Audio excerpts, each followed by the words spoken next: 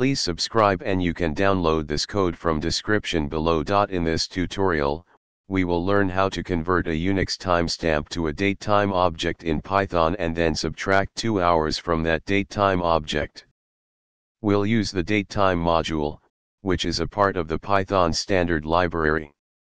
A Unix timestamp is a way to represent a point in time as the number of seconds that have elapsed since the epoch, which is typically defined as January 1, 1970. Python provides a simple way to convert Unix timestamps into human-readable datetime objects and perform operations on them.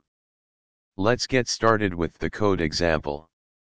In this code example, we define two functions, Unix_timestamp_to_datetime to convert a Unix timestamp to a datetime object and subtract _hours from datetime to subtract a specified number of hours from a datetime object.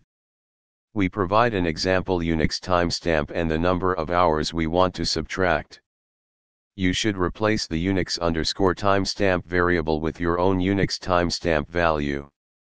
We use the Unix _timestamp_to_datetime function to convert the Unix timestamp into a datetime object.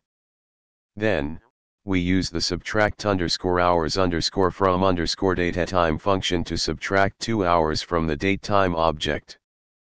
Finally, we print the original Unix timestamp, the original datetime, and the datetime 2 hours behind.